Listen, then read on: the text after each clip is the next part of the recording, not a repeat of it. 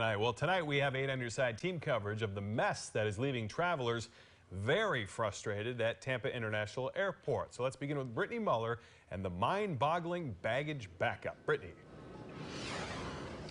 Josh, good evening. Southwest is blaming operational challenges. Now the federal government is getting involved. They're investigating. Take a look behind me. You could see the bags piling up here at Tampa International Airport. We're seeing several carousels filled with these suitcases.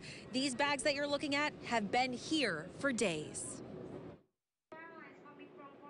A Christmas nightmare. He's really upset because we were supposed to fly out Christmas Day.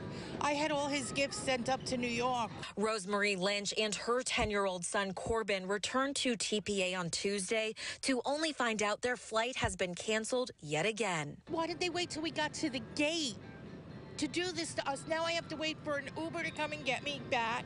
I live all the way in Citrus County. Now they're left finding their bags in this mess. Suitcases continue to pile up in Southwest baggage claim. After the airline canceled nearly 3,000 flights Monday, that's roughly 70% of its flights.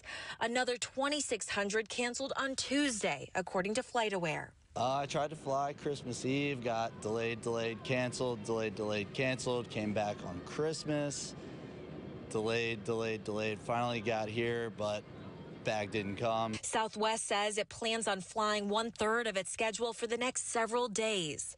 Now the U.S. Department of Transportation is getting involved. DOT says it's concerned by Southwest's unacceptable rate of cancellations and delays and reports of lack of prompt customer service.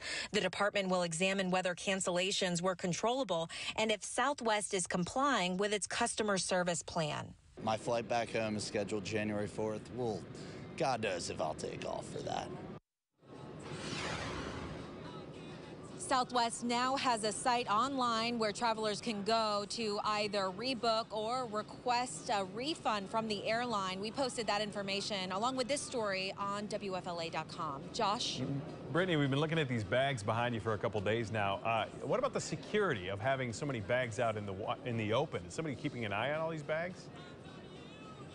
Right. It's a little bit more organized today than it was yesterday with all of that mess. And I want to show you now it is roped off. Police officers, Southwest staff down here in baggage claim. They're checking baggage tags as well as IDs. They're making sure it all matches up. So people really can't just come into baggage claim and steal baggage. So it's a good thing monitoring that security down here at Tampa International Airport. Wow. Patience indeed. Brittany Muller live for us. Thanks so much. Appreciate it.